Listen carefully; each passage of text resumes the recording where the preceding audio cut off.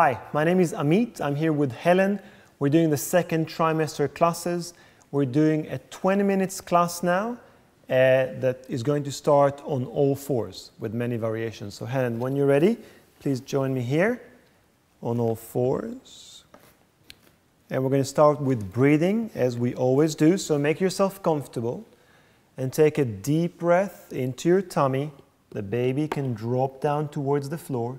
And as you exhale, draw the abdominals in and up. Baby coming back to spine. Deep breath in to let go of the abdominals. And exhale to draw them in and up in the body. One more time. Deepest breath in into the abdominals.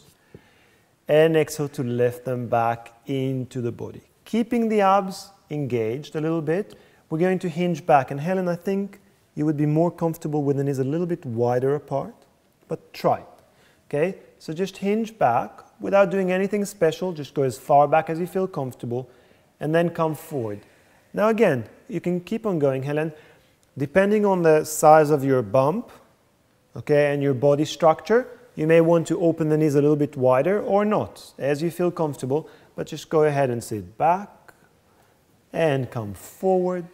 And once more, just sit back and come forward, and we stay forward. Now flex the feet and point and flex, tucking the toes under and point and relax. A little quicker we go. Flex and point and flex, point and flex. Keep the breath going. Keep the upper body stable. Let's do 3 and 2 and 1 and last. Now we're going to hinge back, but look between the knees. So just hinge back and look between the knees. And come forward and look forward at the wall in front of you. And exhale to sit back. And inhale to look forward. And you don't have to do anything special with the spine. Don't think cat. Just sit back and look between the knees. That's it. And just come forward and look forward. That's all. Let the spine do what it wants to do. Don't add anything. Just literally sitting back, looking between the knees, coming forward, looking forward. Sitting back, looking between the knees, coming forward, looking forward. Let's reverse it. So flex the feet. Keep looking forward and inhale to sit back. Exhale to come forward as you look between the knees. Inhale to sit back. Exhale to come forward, look between the knees. So the head moves as you move. The head moves with the spine, and the head moves with the spine, and the head moves with the spine, and with the spine. One more. Sit back,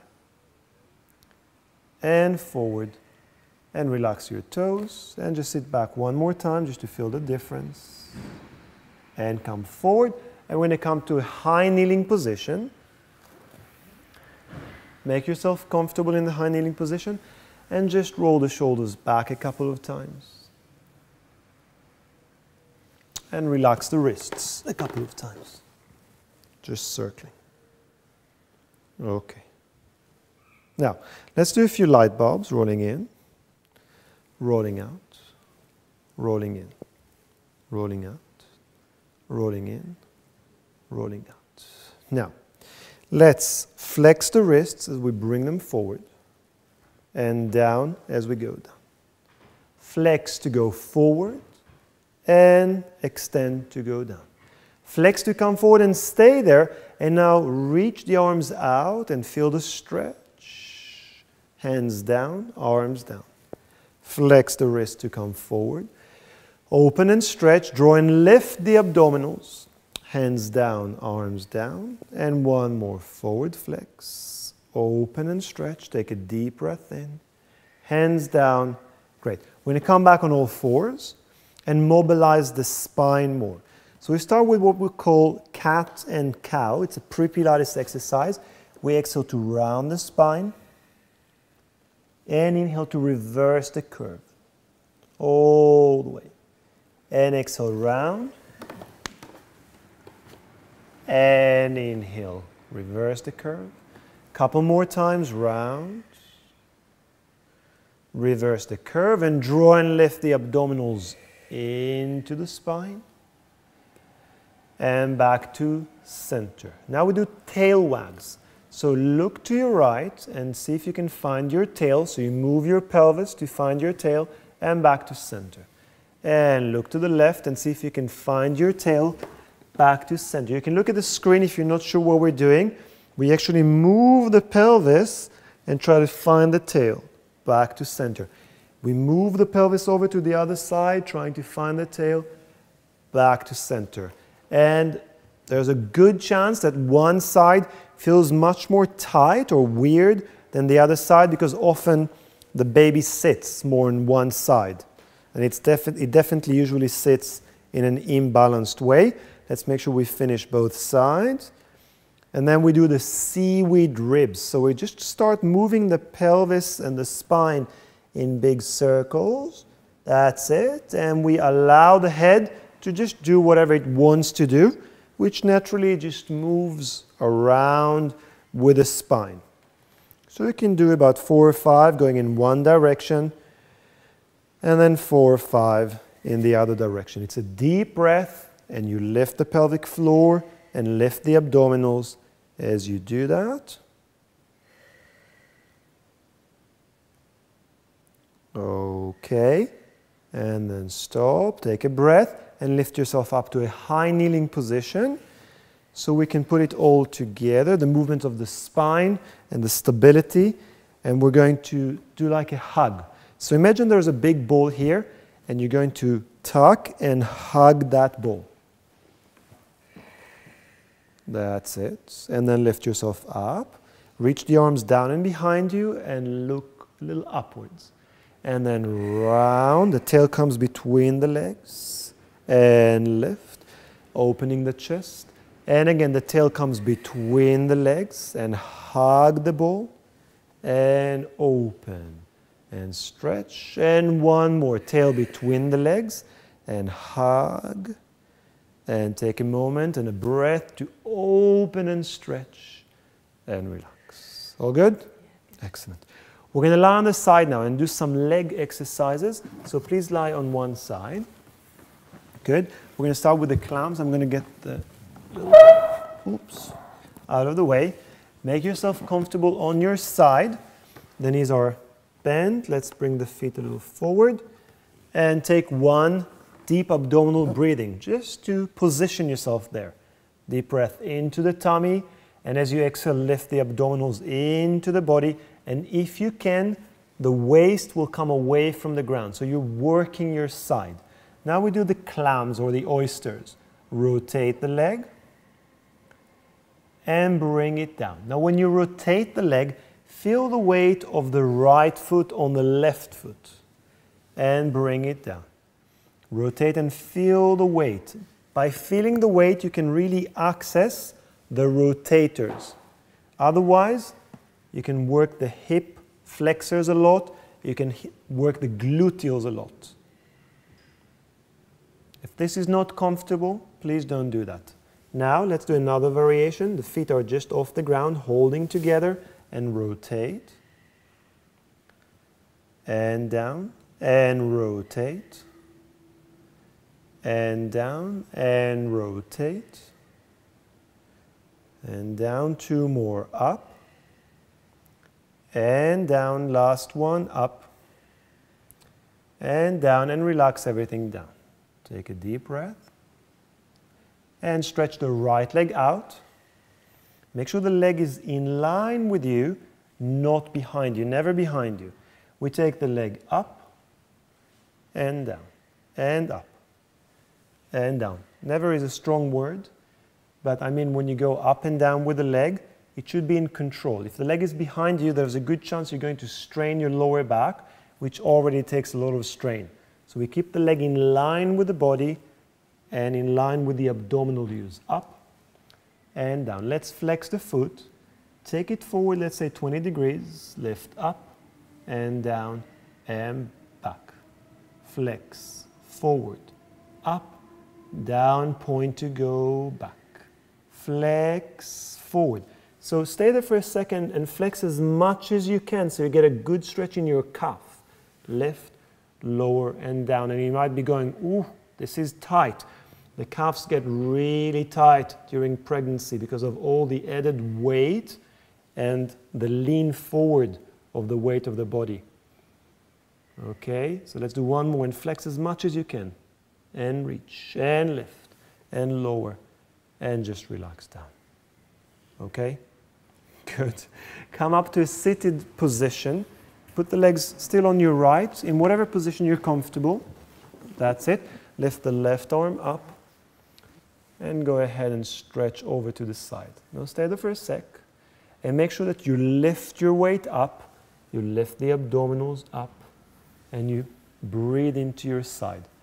Support yourself with your right hand on the floor, okay? Or maybe the right hand on the right leg. Wherever you're most comfortable, support yourself. Make sure you lift the abdominals, you stretch your side, you breathe into your side. And then, let's put this left hand on the floor. Good. Lean a little bit of weight into it, so there's a little bit of work here at your side, and reach the right arm up, and just reach it away. That's it. So you breathe into the other side. Once again, you draw and lift the abdominals. Feel the strength of the left arm and left side. And then use the abdominals to recover back to center. And we're going to take the legs over to the other side to do the sequence. Clams with the legs down, clams with the feet up, and the straight leg variations. Okay. One, deep abdominal breathing to feel your position, to feel the difference between the one side and the other side. See if on this side you can have your waist lifted from the ground. And when you're ready, rotate the leg. And lower. Remember that when you rotate the leg, you want to feel the weight of the left foot on the right, trying to access the rotators of the leg and not the gluteals and not the front of the hip. And rotate. So you can visualize the movement happening at the back of the hip joint. And rotate. One more. And down. We lift the feet away from the ground and stabilize them there as you rotate. And lower. And rotate. And feel the feet pressing together. And down. Feet pressing together. And down. And lift. And hold, Helen. And when you press down, see if you can work the inner thighs more. So press into my hand, working the inner thighs. And lift. And press into the inner thighs. So I forgot to say it on the other side. Next time you do that class, remember to use the inner thighs when you press down. Last one, up. And press down, relax the legs. Take a deep breath. And when you're ready, stretch the leg out. And remember, it should be in line with your body and not behind. We go up and down and up and down, in line with the body and down. Why don't you put this hand on the hip and see that it's stable. And lift and lower. One more lift and lower. Now the calf stretch. Stretch. Come a little forward. Go up, down, point to go back. Flex, take a moment to stretch. Keep the stretch, keep the stretch, keep the stretch, point, and go back. Stretch, forward, up, down, back. Two more. Flex, up, down, and back. Last one, flex, up, down, point, and back. Great, let's relax the leg. And when you're ready, come up to a seated position to do the stretches both sides. Starting by going towards the legs. Do whatever you need to make yourself comfortable. Okay, no discomfort or weirdness in the pubic symphysis. Take the right arm up and stretch it over to the side. That's it, and exactly, support yourself with this hand. Breathe there. See if you can draw and lift the abdominals a little bit more. See if the right shoulder blade can be down. And see if you can breathe more into your right lung. Getting all this oxygen that your body needs now. And when you're ready, transition over to the other side. So you lean into the right arm. Put it a little further away so there's a bit of weight bearing there. And then take the left arm up and over. That's it. The right side is working. The abdominals are lifting. And now you breathe into your left side. Every bit of air is good now. So take a deep breath into your side. And when you're ready, use the abdominals to recover back to center. Take a moment, and we're going to come up to standing very slowly. Make sure you don't feel lightheaded. And we're going to grab the chair and sit in the chair. And do a little bit of work in the chair. We're going to open the legs into a slightly wider stance, wider than hip width. And we're going to do standing to sitting. Sounds simple, but not quite. So make sure you're comfortable in the chair and you're not right at the front of the chair. So you're somewhere in the middle. Okay. Now, you're going to lean forward. And when you feel that you have shifted enough body weight forward, you're going to lift from the gluteals. Squeeze your bum and lift up to standing. Squeeze your bum as you sit back and look to find the chair. Make sure you sit in the chair, and if you're not sure, then don't do the exercise. Lean forward, and from your bottom, lift up. Stand tall, and as you sit back, feel your feet, feel your bottom, feel the pelvic floor. Find the chair and sit into it. We're good?